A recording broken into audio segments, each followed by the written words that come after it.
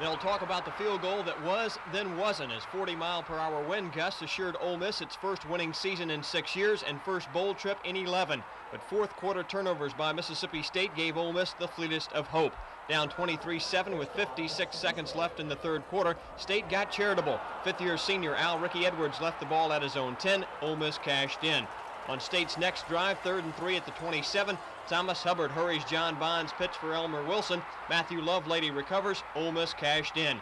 On the next drive, Bond looking for Danny Knight on the slant in. Strong safety Joe Hall has other ideas. Ole Miss cashed in with a game-winning field goal. Neil Tevan from 35 yards. Luck, fate, weather, call it what you will. Inside the Ole Miss locker room, they called it the Hallelujah Chorus. The 6-5 Rebels are bowl-bound. It's like an old punch-drunk fighter in the middle of a ring. They keep knocking him out, but he keeps getting up. And somehow they get one shot at you and they win. And that's sort of been the name of our personality. Do you think that this finally beats the rap on Buford McGee? Well, I don't know. I mean, but I can say this: I won't be around this tune anymore, so it really doesn't matter. What do you like about a 6-5 Ole Miss team instead of, say, a 9-2 Virginia Tech? Major conference. Ole Miss belongs to the Southeastern Conference. Beating State is like? Oh, it's wonderful. Yes, it is.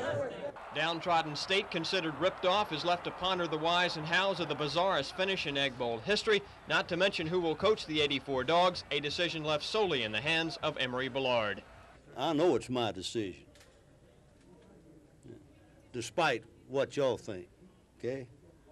I'm sure in a year or two I'll be able to look back at that kick and laugh. Right now it ain't too damn funny. It's tough, isn't it? Has Coach Bellard mentioned what he will do? He's going to be here. He's going to be here with us. Has he told you that? Yeah, not in so many words, but he's told us. It just gets brighter for Ole Miss. You wonder how it could get any darker for State.